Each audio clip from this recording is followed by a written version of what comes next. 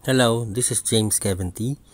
Tonight, I'd like to discuss on the upcoming January 11, 2020 Penumbral Lunar Eclipse that will be visible in the Philippines.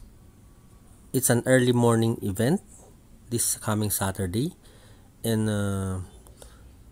this eclipse doesn't have that much of a flaring because of the moon will not enter the Earth shadow's umbral portion, no, which is but only the penumbral, which is the lighter side shade of the Earth shadow. The moon will start to have first contact at around 1:07 in the morning, with the moon around 72 degrees high in the western horizon. No? It's still very high, but maximum eclipse will occur, which is around 90% penumbral shading. And at this stage, that will occur around 3:10 in the morning. The moon will still be 45 degrees high. And this event will end around 5:12 in the morning, with the moon still around 18 degrees 17 to 18 degrees high. So for this eclipse, you will see I have an illustration here in the front to share with you, and you will see that the moon is moving on, crossing only through the penumbral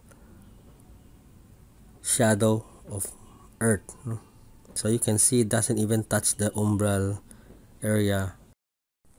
Okay, so here's an almost an real-time replicate illustration of the eclipse.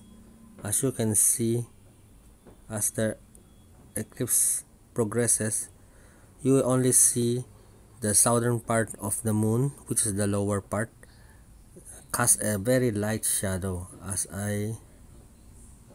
the time cross from 1 to 3 o'clock till 5 o'clock in the morning.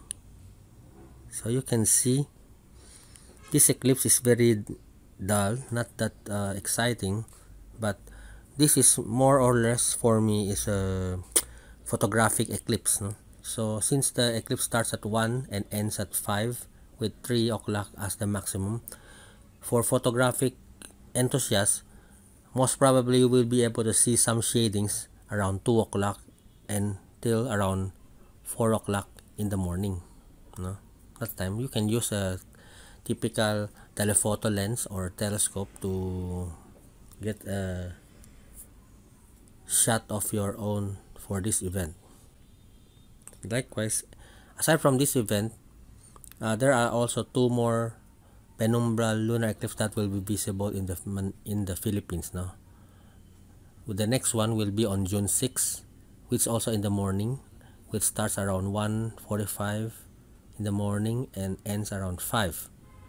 But the problem is this is a 57% penumbral, which is almost half of the one we will see this coming Saturday. So I doubt it we can see much of this eclipse. Maybe at maximum time you will be able to see a very thin shading almost on the edge of the southern part of the moon. That's it.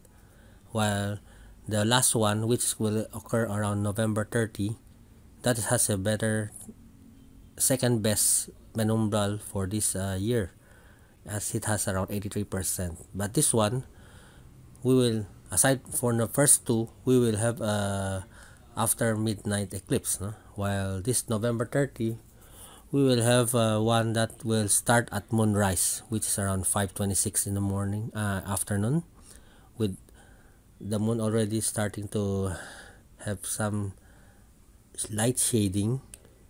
At 5:26, the moon is already around maybe less than a degree high, no? With maximum eclipse around 5:42, which is more or less another 20, maybe another 16 more minutes to achieve the maximum eclipse at 5:42 p.m. with the moon already high around 5, more or less around 4 to 5 degrees, so it's still very low. And the eclipse ends at around 7:53 p.m. with the moon typically around 33 degrees high. So that's it. So that's the roundup of the lunar eclipse that will be visible in the Philippines. Thank you.